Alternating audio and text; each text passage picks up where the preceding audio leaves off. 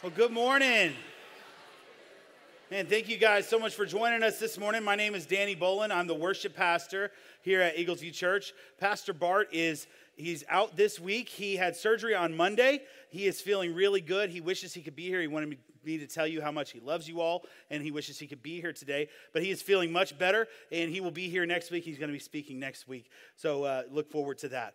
Turn in your Bibles today to 1 Samuel chapter 24. That's our main passage that we're going to be going through today. So anyone who knows me knows that I'm a bit of a rebel. I've been that way my whole life. I don't like following stupid rules or people that don't deserve to be followed. But Pastor Bart asked me to speak today, and it's about Saul and David in this story where David has this chance to take down Saul, to bring down his whole kingdom, and David chooses the right path. And this has been a week full of conviction for me and repentance, because I've looked back at my life at several different situations where I chose the wrong way. And I started thinking this week, one story that came to my mind. When I was in high school, I was in the youth choir at our church, and our youth choir every year went on this great mission trip / choir tour at the end of the year. And my brother at the time was the youth choir director of the youth choir. He was also the associate pastor at our church. And in my junior year of high school, we went to New England. It was a really cool trip.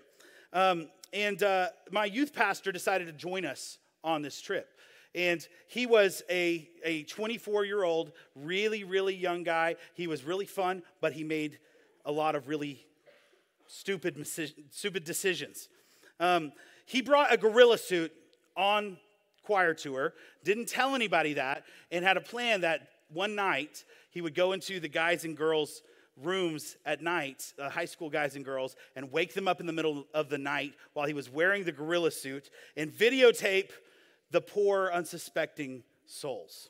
And he went into my room that night, and I'm a really heavy sleeper. I didn't really even remember it the next day. He got a really good reaction, but I wasn't that offended. However, one of my friends, who was a young lady, was deathly afraid of gorillas. And she was one of the unsuspecting victims of this prank. And when he went to her room that night, while she was sleeping, when he woke her up, she freaked out. She started convulsing. She was bawling, crying. She couldn't sleep the rest of the night. And my little sister and I became really close at this time, and she is just like me. She has a strong sense of justice and is a bit of a rebel herself. And my friend was her friend as well. And we both got really angry about this. We were so upset that they would do this, or that he would do this, our youth pastor. And we had a lot of influence with the other students on tour. So we started talking to everyone who would listen about how unjust this was and how terrible they were for doing this. And we effectively led a mutiny on the choir tour. The entire student choir was angry at him. The trip went sour really quickly. It was because of us. We always did this final concert at home, at our home church at the end of the tour. And during that night, my older brother, who was leading the tour, he had to take me and my little sister off the stage to the choir room while the concert was going with the youth pastor to try to reconcile. It was so bad. I missed my big solo on stage. But we were really unrepentant. We said what we needed to say to get through that awkward moment. But here's the thing, the youth pastor was wrong. He did something bad. He made a mistake. And I should have gone to him immediately and talked it out with him and shared how he had offended us. He was a good guy. He would have owned up to what he did, and he made a stupid mistake, but we could have all moved on from that. But instead, I went for the jugular. I wanted to see him fall. And I did things and said things that I can't take back now. And my brother, who did nothing wrong, was very hurt by the whole situation. I was really, really terribly wrong in my response. And I still think about what I did, and I cringe to this day, and I have guilt because of that. Have you ever been wronged by one of your leaders? Have you ever been or are currently under an authority in your life that is someone who doesn't deserve to be followed, that they don't deserve your respect or devotion. David certainly was in that situation, and we can learn a lot from his response in a situation like that. We've been in this series about David for the last few weeks. We left off last week, and Pastor Bart talked about David and Jonathan and their friendship together, and Jonathan is Saul's son. And in chapter 18 and 19, Saul tries to kill David 4 different times, but Jonathan helps David escape. Saul is chasing after David relentlessly. He wants him dead, and he will cut down anything or any person that's in his way in order to get to David. Saul is blinded by his own insecurity and pride. There's a story in chapter 21 and 22 where David goes to seek help from the priests in the town of Nov, where they help him by giving him bread from the temple and the sword or the spear of Goliath, who David killed a few chapters earlier. And when Saul hears that the priest helped David, he goes ballistic. He loses his mind. He goes and slaughters 85 of Yahweh's priests, and then he kills all of their wives and children as well. Saul was seen as a hero in his younger days, but now he's officially become the villain. He's officially moved from Anakin to Vader at this point. And this brings us to chapter 24. Saul's pursuing David, and he wants David dead. David has 600 men with him, and he goes to a place called En-Gedi. En-Gedi is an oasis on the west side of the Dead Sea. In the middle of a giant, vast wilderness, there's this small stream that flows down to the Dead Sea. You can look on the picture there. And over thousands of years, this stream has flowed, and it's carved into the rocks, these cliffs on both sides. And on the cliffs on either side of the river, there are these cave systems that are great to hide in. And following the stream, there's a beautiful, lush greenery that goes on either side of the stream that the stream feeds and waters.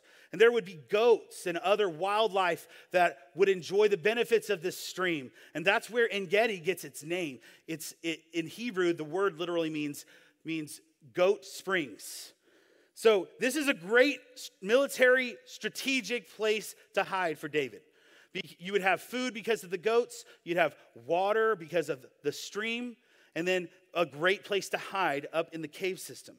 So there's clear strategic reasons why David chooses this place. But I don't think this is the only reason why God wanted David here in this moment. I heard Hebrew and biblical scholar Tim Mackey of the Bible Project say that the Hebrew letters that form the word En-Gedi are actually the exact same Hebrew letters that form the words Garden of Eden. But they're all mixed up. But it's the same letters. So, and I looked this up, and it's true. And you may be thinking, okay, Danny, that may be a little far-fetched to make that connection to Genesis 3 in the fall. But I don't think it was an accident that the biblical authors were winking at this. The biblical authors do stuff like this all the time. If this was the only time something like this happened, it might not mean very much. But in the Old Testament, the biblical authors are constantly calling back to different stories in the narrative. They have things in the narrative, wordplay and hinting where events happened are very important. The biblical authors were literary geniuses. They were under the inspiration of the Holy Spirit, and I don't think it's an accident that they would be winking at the story of the greatest test of all humanity while also telling the story of David's greatest test that defines his life and his favor from God. In a second, we're going to look at some other ways that this story points to Genesis 3. But for now, let's start reading in chapter 24, starting in verse 1. It says this: After Saul returned from fighting the Philistines, he was told that David had gone into the wilderness of En-Gedi. So Saul chose 3,000 elite troops from all Israel and went to search for David and his men near the rocks of the wild goats. All at that place, at the place where the road passes some sheepfolds, Saul went into the cave and relieved himself. But as it happened, David and his men were hiding farther back in that very cave. Okay, so we need to pause for a second. So Saul and his men are out by the stream, searching for David to kill him. And if Saul was playing a game of hot and cold, Saul kept getting warmer and warmer and warmer, and then colder, colder. But then warmer again, and then now he's red hot. But he doesn't even know it. The text says that Saul went into the cave to relieve himself. I don't really want to explain this, but I'm going to have to. The actual Hebrew phrase here is that Saul went into the cave to cover his feet. That is a Hebrew euphemism for using the restroom. So Saul and his men are in the valley searching for David. It's probably in the morning time. Saul probably just finished his morning coffee. And he's like, guys, I got to poop. I did not want to go here, but it's in the Bible. Okay? Bart asked me to speak on this so that he didn't have to be the one to explain that. Okay, let's keep reading. But as it happened, David and his men were hiding farther back in that very cave. That's embarrassing. Now's your opportunity, David's men whispered to him. Today, the Lord is telling you, I will certainly put your enemy into your power to do with as you wish. So David is being tempted by his own men. What the Hebrew literally says here is that David's men said, this is the day God has given your enemy into your hand. Do what looks good to your eyes. They tell David, this is the day God told you he would deliver your enemy into your hand. The thing is that there's no record of God saying that to David. There's a chapter earlier where David's fighting the Philistines and God tells him that he's going to deliver him, that he's going to deliver the Philistines into his hand. But as the reader, we should be wondering why David's men are putting words in Yahweh's mouth and twisting what he says a little bit. Robert Bergen says in his commentary on 1 and 2 Samuel, he says, this prophecy is not mentioned elsewhere in Scripture and probably represents an example of false prophecy. Alternatively, it may have been a genuine prophecy relating to non-Israelite enemies misapplied to Saul. So David's men say something false about what God said. They twist something that God has said to David, and then they tell him, do what looks good in your eyes. If you know the story of the test of all humanity in Genesis 3, this language should start to sound familiar to you. Let's read Genesis 3, verses 1 through 6. We're going to read out of the New American Standard. It says, now the serpent was more crafty than any beast of the field which the Lord God had made. And he said to the woman, indeed, has God said, you shall not eat of any tree in the garden? That's not what God said. He's twisting it. Do you see that? The woman said to the serpent, from the fruit of the trees of the garden we may eat, but from the fruit of the tree which is in the middle of the garden, God has said, you shall not eat from it or touch it, or you will die. The serpent said to the woman, you surely will not die, for God knows that in the day you eat from it, your eyes will be opened, and you will be like God, knowing good and evil. Like God. That was the temptation, to be like God. When the woman saw that the tree was good for food and that it was a delight to the eyes and that the tree was desirable to make one wise, she took from its fruit and ate. And she gave also to her husband with her, and he ate. So you see how the language is the same. This is David's Garden of Eden moment. The reason Adam and Eve took the fruit was because the serpent said if they did, they would be like God. God had already made them king and queen over all creation, but they chose to reach up and take power that didn't belong to them. They took matters into their own hands. Literally into their hands. David is faced with the same choice. Will he reach up and take power and kingship for himself? Or is he going to trust God and trust that God's not holding out on him and trust that God wants the best for him? God, you promised that I would be king. You're taking too long.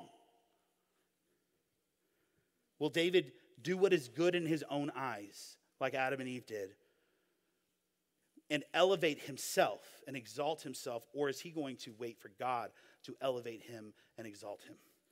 1 Samuel 24, verse 4 says, so David crept forward and cut off a piece of the hem of Saul's robe. When David's conscience began bothering him because he had cut Saul's robe, he said to his men, the Lord forbid that I should do this to my lord the king. I shouldn't attack the Lord's anointed one, for the Lord himself has chosen him. So David restrained his men and did not let them kill Saul. So we have to just imagine this moment. David and his men, they're hiding in some random cave in En-Gedi. Saul and his army of 3,000 men are down by the stream, and Saul has to go. And when you got to go, right? He chooses the exact cave where David and his men are hiding, and the king of Israel goes by himself to that cave to do his business. We are meant to laugh at this. This is irony at its finest. He's in about the most vulnerable position anyone could be in. It looks like this is David's moment. So what this story brings to the surface is this idea of godly wisdom versus worldly wisdom. Worldly wisdom says David should have ended this whole thing right there. I started thinking this week about reasons why David should have killed Saul right then and there. So here's some of the reasons. First of all, self-defense. Saul was actively pursuing David with the intent to kill him. Killing Saul would have been seen as an act of self-defense, and it would have been self-defense. He would have been clean. The peace. Killing Saul would have ended the constant threat and pursuit, allowing David and his men to finally live in peace. David had the popular support. Many in Israel were disillusioned with Saul's leadership. They were ready for David to take the throne. David was a national hero at this time. There was even a catchy tune that they sang about him. Bart talked about that last week. Saul has killed his thousands. David has killed his 10,000s. David had a legitimate claim to the throne. David was the rightful king. He had been anointed by Samuel the prophet, and as future king of Israel, by killing Saul, David could have expedited his ascension to the throne. It could have been seen as divine will, and his men saw it that way. Some might argue that since David was anointed by God to be king, it was God's will for David to kill Saul and to take the throne by any means necessary. Political stability. With Saul out of the picture, there would have been much less political infighting and division. David loved the nation of Israel. It was his home. It seemed clear that Saul was growing more and more mentally unstable. Saul was a cancer to Israel. David knew that it wouldn't have only been selfish for him to kill Saul. It would have also been seen as noble by many people. He could have done it to protect his followers. David had a group of loyal followers who were also at risk because of Saul's pursuit. Killing Saul would have ensured their safety. Remember the story of the priests, the 85 priests from a few chapters earlier, how they all got slaughtered because of helping David. He could have, if by killing Saul, he could have prevented that from happening again. David had the moral high ground.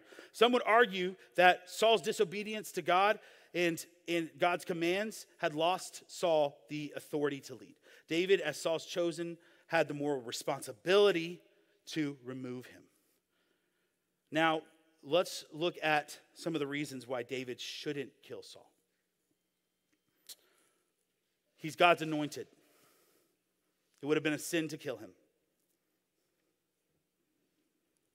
That's all I could come up with. This is a toughie. So instead of killing Saul, David sneaks up behind him and he cuts off a piece of the hem of Saul's robe. And scripture says that David feels bad even about that. He feels guilty for cutting off just a little piece of his robe. He didn't even kill Saul. He just cut off a little piece of the robe, but David was convicted by this. This really shows how sensitive and how soft David's heart was. And he saw even the small act of cutting Saul's robe as something wrong and offensive, something he shouldn't have done. His heart is why his heart is why God chose David. David passes the test here. He cares so much more about what God thinks of him than what the rest of the kingdom of Israel think of him and his men think of him. He doesn't reach up and take the power. He decides to trust God and trust God's timing.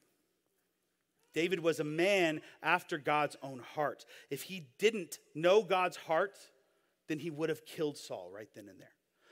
This was a test for David. Is he going to be like every other king that's ever existed?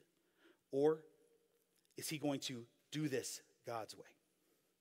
David had the Holy Spirit and he listened. See, God's wisdom and worldly wisdom are rarely ever the same. Worldly wisdom says faster is better. Smarter is better. More powerful is better. Better is better. It says easy equals good. And hard equals bad. But this is not God's way of doing things. Our God constantly chooses the weaker. He chooses the second-born, the ones that the world sees as worthless and powerless. He chooses the hard way. Godly wisdom says that hard doesn't equal bad. In fact, most of the things in this life that are worth anything, that give us joy and meaning in our lives, are really hard. The story of David perfectly illustrates godly wisdom. David was the smallest and weakest in his family, but God chose him anyway. David went up against Goliath, a small shepherd boy who had no name, and God killed Goliath through David. David didn't take the easy path when it was right there in front of him in the cave.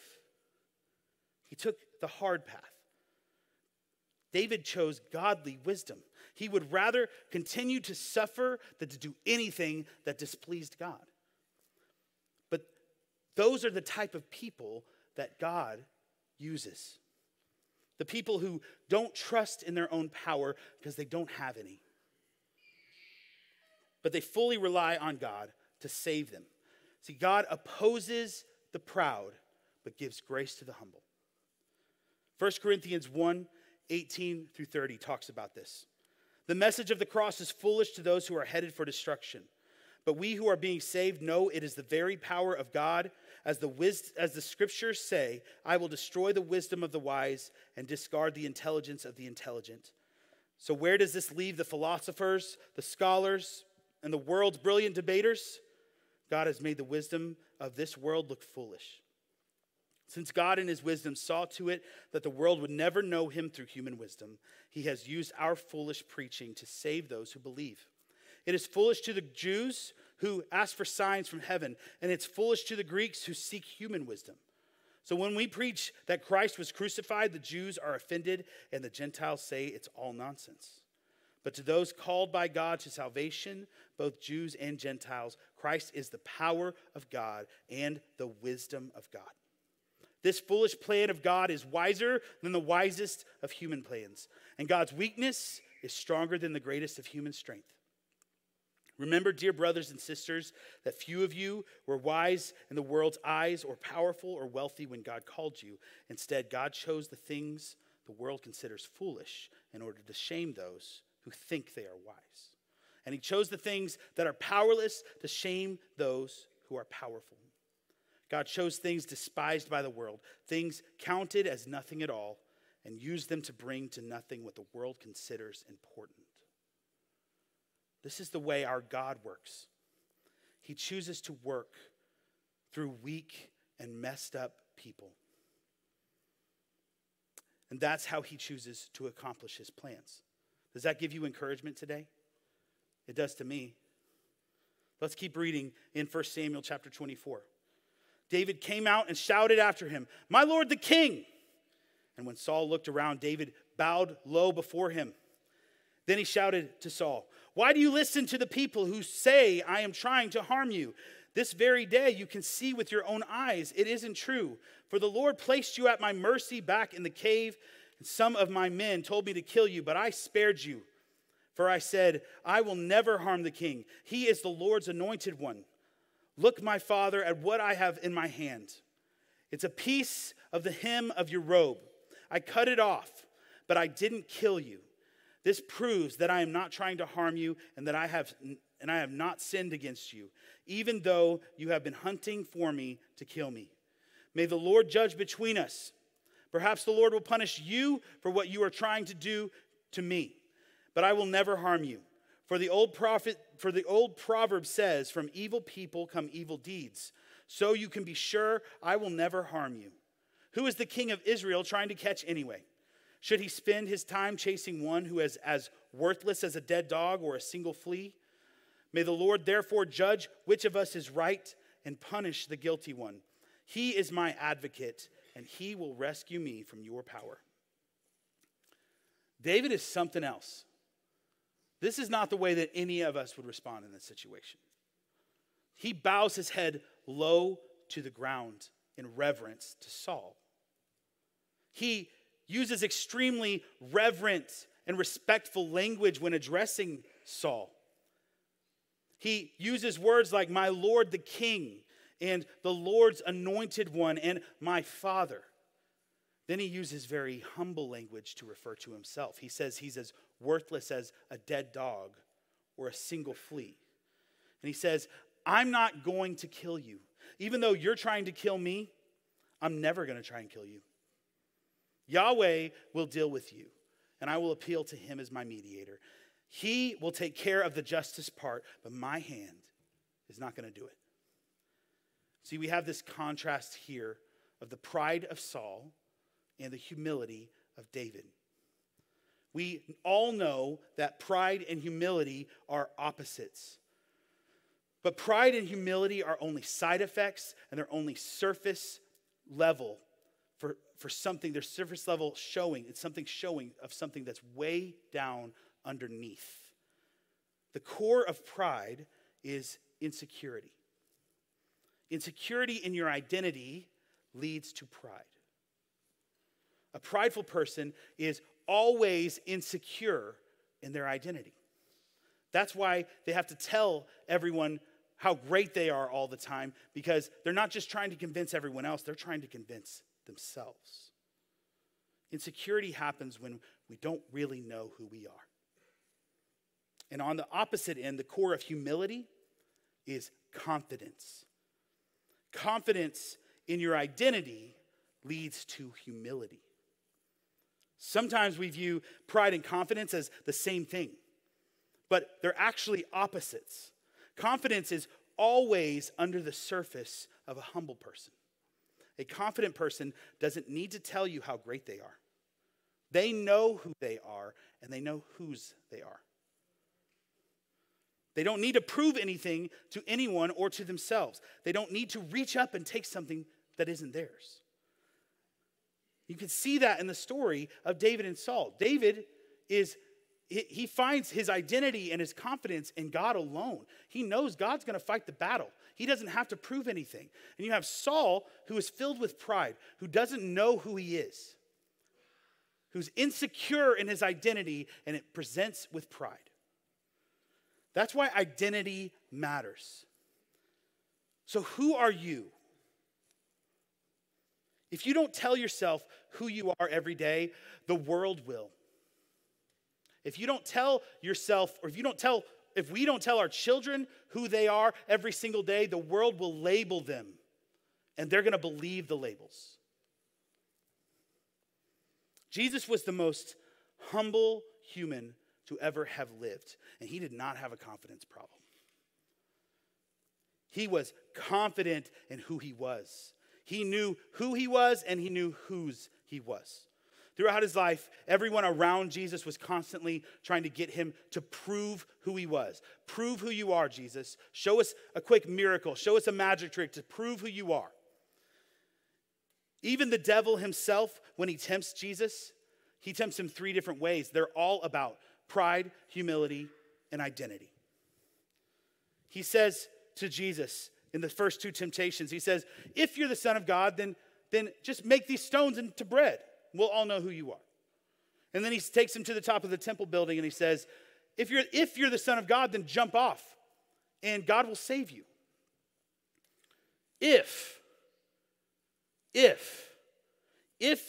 you're the Son of God, then prove it. And every time someone does this to Jesus, he's like, I'm not playing that game. I don't have to prove anything to you. I know who I am, and I know whose I am. What you do doesn't define who you are. Who you are defines what you do. I want you just to close your eyes just for a second. Would you do that all around this room? We're going to use the power of imagination for a second. And I want you just to imagine a business card in your mind. It's a blank business card, and I want you to put your name right across the top. Underneath your name, I want you to write who you are. Write dad or mom, sister or brother, son or daughter. Now write what you do for a living. Are you a nurse or a teacher or a salesman, insurance adjuster or stay-at-home mom? Whatever it is for you, fill in that blank there. Now, what hobbies do you have? Are you a golfer, a baker, a candlestick maker, a collector, a writer, a gamer, a bird watcher? Write that in. Some of us have a lot of different hobbies. Write them all in. Now I want you to write some negative things about yourself. Some of us need bigger cards. You can make that bigger in your head to write those negative things. So if you've ever lied, then you are a... If you've ever lied, then you are a... There we go. So write that down. Cheater, glutton, addict, thief. Don't hold back. You're the only one looking at this. No one else is going to see it. But get real with yourself for a second. Write those things down. Now, in your mind's eye, I want you to take a step back and look at that card. This is part of your essence. These things are roles that you play, things that you do, or things you have done. Now I want you to turn your pencil around and use the eraser. If you thought you were using a pen, you weren't. It was a pencil, and it has an eraser on it. Now we're going to use that. I want you to erase every single thing on there except for your name. Erase it all. Now I want you to write two things. Child of the creator of the universe and priest. That's who you are. All that other stuff is junk. That's what defines you. We don't get our identity from anything we've done. You can look back at me now. If you got your identity because of something you've done, then you will lose your identity because of something you do. What you do doesn't define who you are. Who you are defines what you do. And if you are in Jesus, you are a son or a daughter of the creator of the universe, and he created the universe to live with you forever. That should give us a ridiculous amount of confidence. We didn't do anything to deserve that, but he loves us by no merit of our own. That's where our identity comes from. In the story, David holds up that piece of cloth that was cut from the hem of Saul's garment. This isn't the actual piece of cloth that David cut. Okay, I actually cut this off my wife's t-shirt this morning. She'll find out about that later. But this was an extremely significant moment and a very significant symbol in that moment. In 1 Samuel chapter 15, it tells a story of God's final condemnation of Saul. This is much earlier in the story. This is before David's even anointed. David is a shepherd boy in a field at this time. And God has given Saul very detailed instructions many times, and he chooses to do what is good in his own eyes. And this is the last straw. Samuel, the prophet, comes to Saul to rebuke him. In 1 Samuel 15, verse 24, it says, "Then Saul admitted to Samuel, 'Yes, I have sinned. I have disobeyed your instructions and the Lord's command, for I was afraid of the people and did what they demanded.'" That doesn't sound like someone who's confident in their identity, does it? It sounds like someone who's insecure. "But now, please forgive my sin and come back with me so that I may worship the Lord." But Samuel replied, "I will not go back with you since you have rejected the Lord's command. He has rejected you as king over Israel." As Samuel turned to go, Saul tried to hold him back and tore the hem of his robe. And Samuel said to him, "The Lord has torn the kingdom of Israel from you today and has given it to someone else, one who is better than you." David wasn't there. He was still a nobody, still a shepherd boy in a field at this time. He didn't know about this story. He didn't know about the hymn. But you can bet when David held that up to show Saul, Saul received a very clear reminder from God in that moment. God was sending a clear message to Saul with this little piece of cloth. Samuel's words were ringing in Saul's ears. David trusts God to save him from Saul and elevate him, and that's exactly what God does. The very sign that David used to prove that he followed God and spared Saul's life is the very sign in his hand that would make Saul realize that David was the better man, that God was tearing the kingdom away from Saul and giving it to David. David was holding the very cloth in his hand. So let's read more of chapter 24. When David had finished speaking, Saul called back, Is that really you, my son David?" Remember, David calls Saul my father earlier. Now Saul is returning the favor. Then he began to cry, and he said to David, "You are a better man than I am." Remember that from what Samuel said in Samuel's prophecy? "For you have repaid me good for evil. Yes, you have been amazingly kind to me today. For when the Lord put me in a place where you could have killed me, you didn't do it." In Hebrew, Saul says, "You didn't kill me when God placed me into your hand." Remember, David doesn't take the fruit.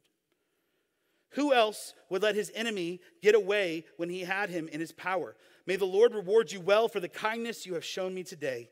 And now I realize that you are surely going to be king, and that the kingdom of Israel will flourish under your rule.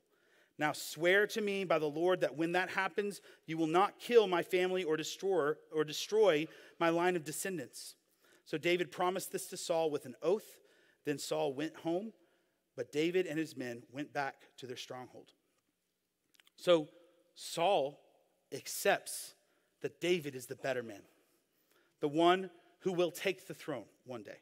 And then immediately Saul starts thinking about his descendants and his family.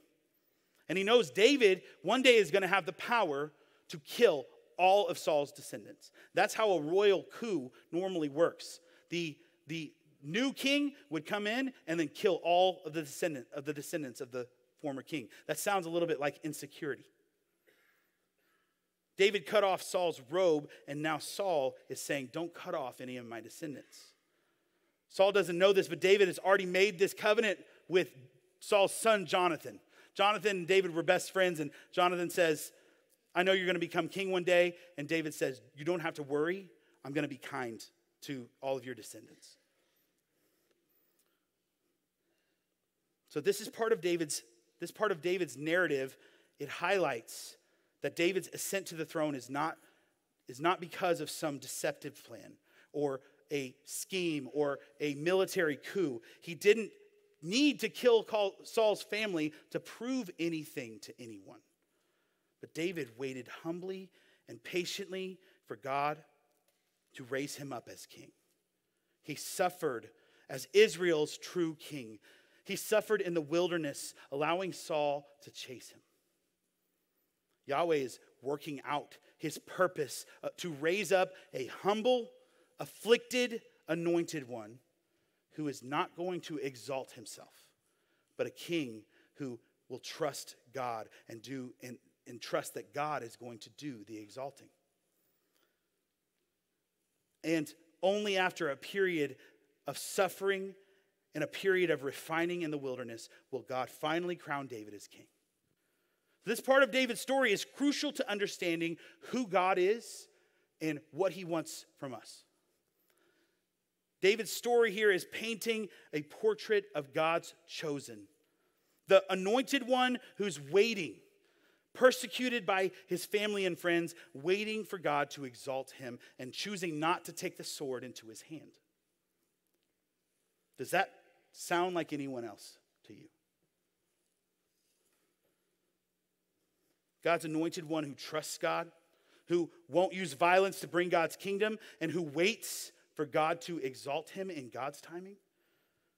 David was a very good man. We can learn a lot from him. He was a man after God's own heart. I want to be like that. But he made a lot of mistakes. David needed a savior. The true anointed one, the one that all the other anointed ones would bow down to, the one that all of the other kings will bow down to, the humble, suffering servant king, Jesus. Many of us read this story and we put ourselves in David's position. That's very natural. We all deal with leaders and people who act foolish and don't deserve our loyalty. We can learn how to deal with some of those difficult people by the way David dealt with Saul. But here's the thing, I don't think we're the David of this story. I think we're the Saul. We are the ones who received mercy when we deserved death. The Bible says we were enemies of God before he saved us. We wronged him over and over. We are the guilty ones. But Jesus, the true king, had mercy on us.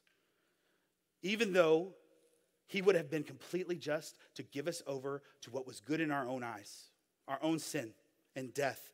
But he loved us, and he chose to suffer on our behalf. Jesus also had a moment like David's moment in the cave, where he was tempted to take the throne.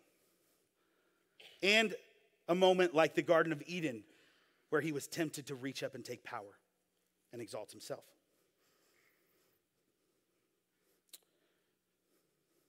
And he also had a choice whether he was going to take the way of suffering and in humility trust God's plan and timing. So we talked about the first two temptations of Jesus earlier and how they're all about pride, humility, and identity. And this comes from Matthew 4. All three temptations have to do with those three things: pride, humility, and identity. Will Jesus choose the prideful way, or will he be humble and choose God's way? In the third and final temptation, the devil takes Jesus up to a high mountain. The devil shows him all the kingdoms of the world, and he gives him the same temptation that Adam and Eve got, and the same one that David got. And he wanted Jesus to reach up and take power on his own terms. So let's read Matthew 4. Starting in verse 8 says, "Next the devil took him to the peak of a very high mountain and showed him all the kingdoms of the world and their glory. 'I will give it all to you,' he said, 'if you will kneel down and worship me.'" This is very early in Jesus' story. This is right after his baptism.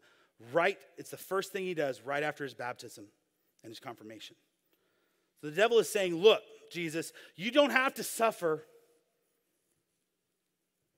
You don't have to suffer in order to take the throne as king of the universe. You can have the throne right now. You just have to do this one itty bitty little sin first. Just reach up and take the power. It's in your hand. Do what is good in your eyes. Get out of here, Satan," Jesus told him, "for the scriptures say you must worship the Lord your God and serve only him." Jesus could have taken the power and the throne in this way.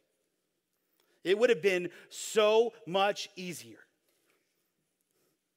He could have just taken the shortcut.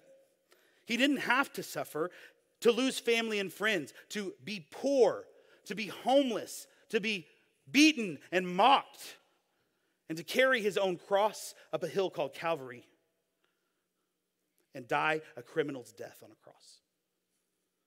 But Jesus knew that if he took the easy path, we would all still be under the power of sin and destined for death. Jesus took the humble way of suffering. He was eventually crowned King of the universe. But it wasn't in the way that anyone expected. Right before Jesus died, the soldiers, they mock him and they give him a crown of thorns. And they give him a robe. And then they laugh at him as they give him a scepter in his hand. And they label him the King of the Jews. This is his coronation as king of the upside down kingdom of God. But instead of a beautifully adorned throne, Jesus takes his place as king on a cross. They were mocking him. They didn't even know what they were doing, but they were actually enthroning him. This is the full realization of the upside down kingdom of God and the upside down wisdom of God. Because of our humble suffering king, we are now made right with God, and we have been accepted into God's family. Aren't you glad that Jesus didn't take the easy way? Do you have someone in your life, a leader or someone else who is similar to Saul?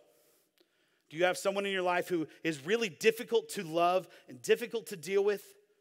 And every ounce of human wisdom in you says to just reach up and take it. Speak out. Speak badly about them. Try to challenge them in front of other people. Maybe it's your boss. Maybe it's your president or your community leaders or president. Sorry, I said president already. Or husband or wife. I'm praying that God is bringing someone to your mind right now. Are you being tempted to reach up and take matters into your own hands? Are you tempted to do what is good in your eyes? Remember what Jesus says in Matthew 23. He says, the greatest among you must be a servant, but those who exalt themselves will be humbled, and those who humble themselves will be exalted. Don't take the easy path. Follow in the humble way of Jesus. Have confidence in your identity in him. Trust God to fight your battles. Trust his timing. Do hard things. The path that pleases God is never easy, but it's always better. Let's pray. Father, we love you. God, we are humbled that you've chosen us to be a part of your family, that you loved us so much, that you suffered. You lived a life of poverty,